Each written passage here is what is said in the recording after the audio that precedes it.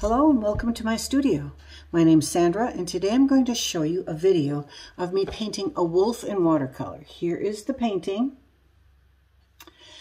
And I hope some of the techniques that I use in this painting will help you along your way. So let's get going.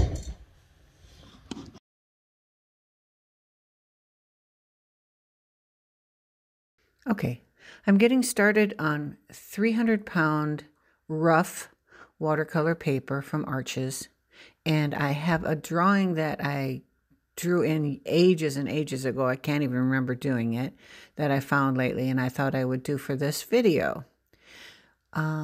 So I am going to be starting out with as few colors as possible. I've got Payne's Gray bluish there, and let's see, I think that's raw sienna or raw umber, one of the two. I used both of them.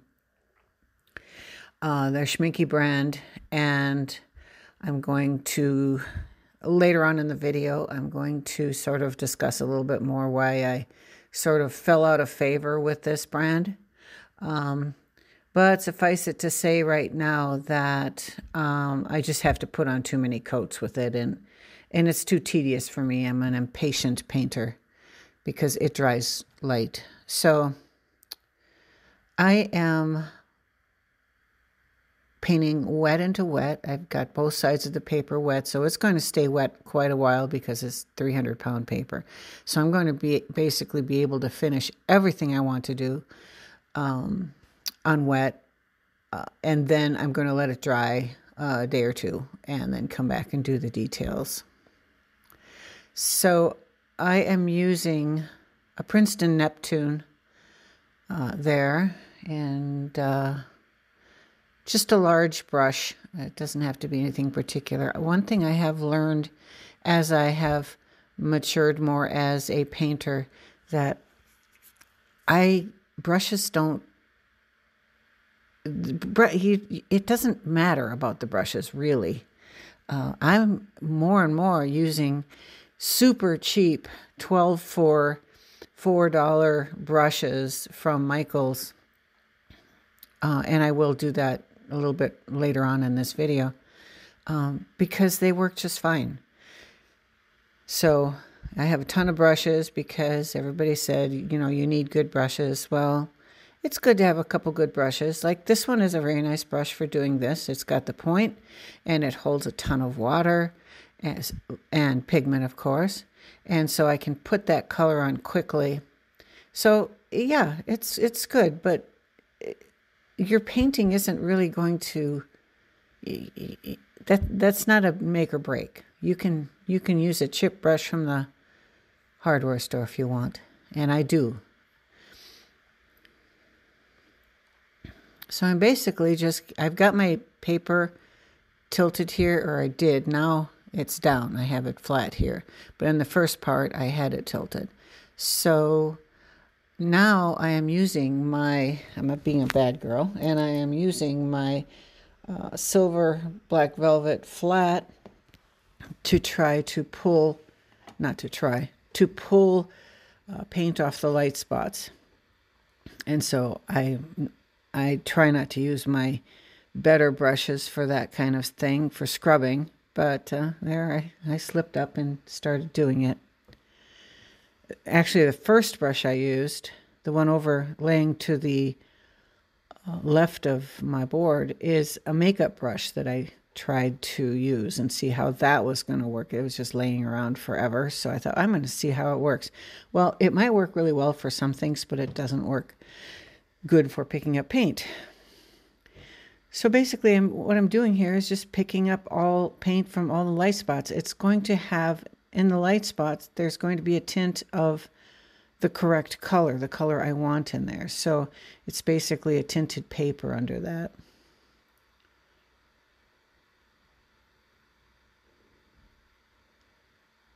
At some point here I will realize that I have got the wrong brush in my hand, and I will change it.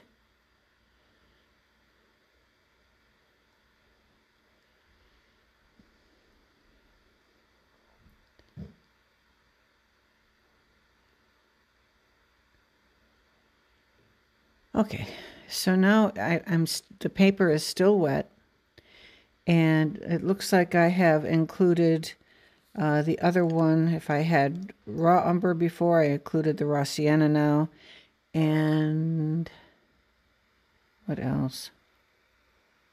It looks like I finally got some Daniel Smith color on my paper there, the German greenish raw umber. I like that color. And in a bit, I will be using some Daniel Smith Verditer Blue. And also just a touch of the Schmincke Gamboge Modern for his eye, but basically that didn't even really happen. So basically wash it out. I didn't even need that color.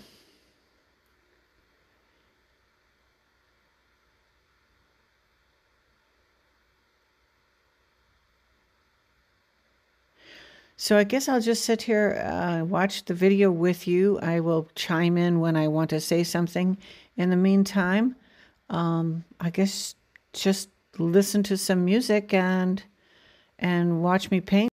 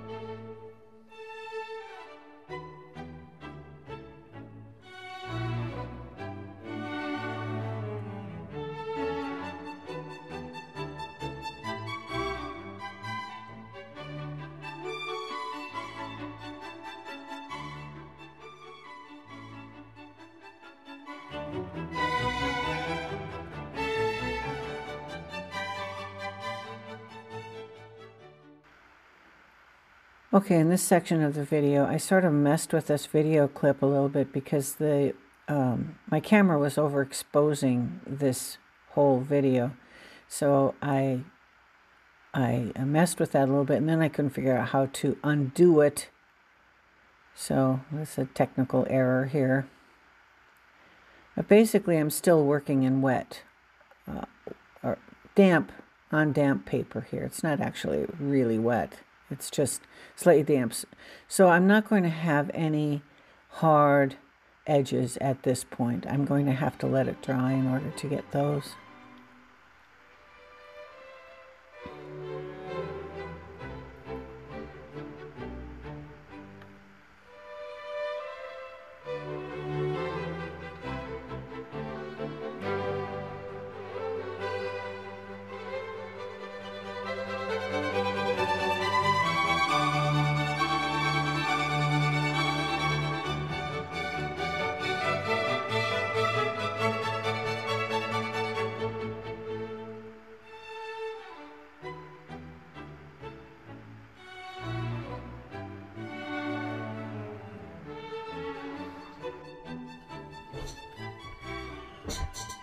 Okay, so I've done some of the tedious touching up, getting the color up to where I wanted it off camera. And now what I'm going to show is how I use watercolor pencils. And these are Derwent watercolor, made in England. I actually have a different set that is a little newer, but these were actually found in the desert. Somebody got them around New Year's. Somebody had gotten them for Christmas, apparently, and went out, tried to paint or, color with them. I got disgusted. I assume, I'm imagining this, and left them and paper and pencils, regular pencils. And they just left them by a rock out in the desert. Now that's decision making right there. So my husband went out for a little trip in the desert, and lo and behold, there was a great gift for me. This is sepia. This one's burnt umber. So I'm going to just highlight. I'm just going to highlight, not highlight, darken, color the areas that I'm just making some marks where the shadows are on the wolf. And now this is rough paper, so you know, it's rough, and it's not something that I would want to leave the watercolor pencil on so you could see that, because it's very spotty, if you can see that. So I'm just going over the dark areas. I like a lot of contrast in my paintings, and I think I'm getting really pretty close to being done with this one. And I don't want to go much further on this area right here. I want to leave it just really suggestive. But I want to get this area in his hair a little bit better, a little bit more contrast. And I have, for the light areas, the areas I want to be a little bit more white, I'm actually using, this is a sky blue color. And it's kind of nice to have that extra. Actually, up here, I picked it up, and I picked up the wrong one, and it was violet, light violet. And I thought, ooh, I kind of like that up there. So I'll leave that. And so I'm just making some lighter areas here. And, gee, I'm getting really close. Now for his eye, at the very end, I'm going to use a little white gouache, because I want that light spot in there, and I don't think, well, actually that might do it. Well, we'll see. Okay, so I'm just going to take my brush and get a rag here so that I can wipe it off. And I'm just going to wet it. Now, what happens with this is there's a lot of pigment in these pencils. So I end up having to pick it up a little bit. And it is so much different than these watercolors. These watercolors that I do not like. I will never buy them again. And if I say what their name, somebody's going to yell at me. Schmincke, Schmincke, Schmincke. I don't care. I don't like them, so I don't care how I say the name. I can say schmuck if I want. And that's perfectly good with me, because I think they are schmucks. They do not, they just are so pale and so wimpy. I just can't say enough bad things about them. Okay, this is a little bit too brown here, so I'm going to just dab that off. And I'm going to try and find my gray. Where's my gray? That's not it. Which one is it? Must be this one. So I can either use these completely dry, or I can just dip them into the water like I'm dipping a brush. But if you do that too much, you'll actually soften up the lead in here, and it'll just flop over. And so you have to be careful with how much you do that. I think I need a little bit of light over his eye to make that eye really stand out. There, see that helped. Oops, dang it. These pencils aren't good for getting into small spaces.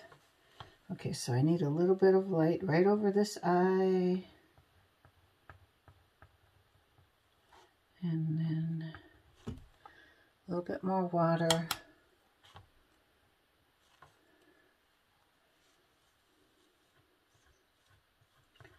And I'm getting detail in the eye area because that's where I want my focus, the focus of the painting to be. Of course, I always do that. Yeah, I like this. This is working out pretty well. Oops, that didn't work. The thing about this 300-pound paper is you can just do all kinds of stuff to it, and rub it and scrub it, and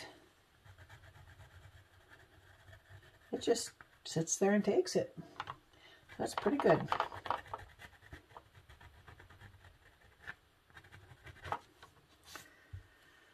Okay. See, when you give a big bead of water on that pencil, you gotta be real careful.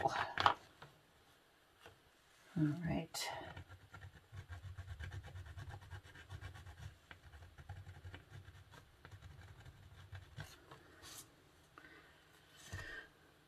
So, I think that's about wrapping up this video. I really appreciate you watching till the very end. If you're watching this, thank you very much. And I'm going to be posting more videos. I finally have a setup. Maybe at some point I'll actually show you my new studio. We moved into a new place. I have a new studio. And I have, we just last week got a setup for me to video easier, because that has been a bugger of a problem. A bugger of a problem. Let me see. Oh, I took my pencil in the other room. I'm going to sign it. I'm going to sign it with this color. What is that color? Copper Beach. Nope, I did not use that color, so I am not using that. Sepia.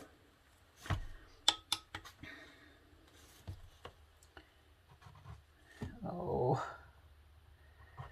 this rough paper.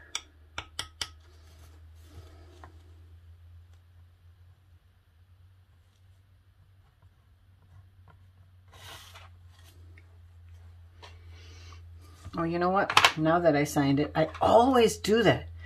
As soon as I sign it, then I go, oh, geez, I forgot to do that. And, yep, I forgot to do that. And now I have to sharpen this pencil.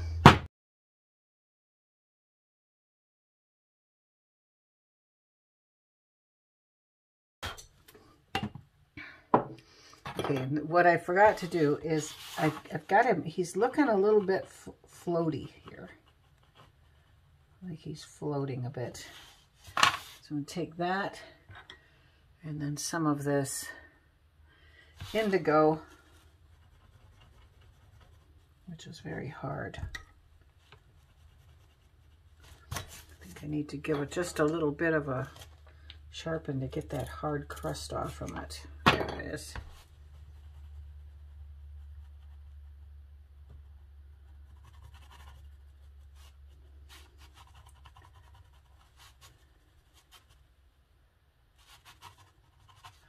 All right, now I'm going to take my brush and tip my paper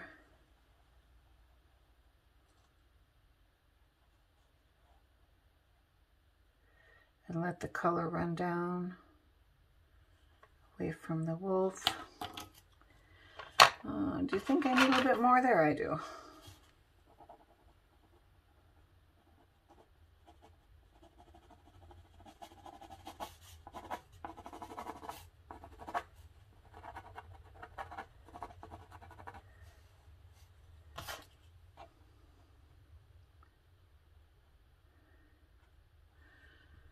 why not? Just run that over my signature. Oh, well, it didn't actually go away. I thought it was going to. That's how it's going to be, folks. Okay. There it is. Thank you for watching. And please hit the like button. It really helps out my channel. Please leave a comment if you would like to say something. And farewell.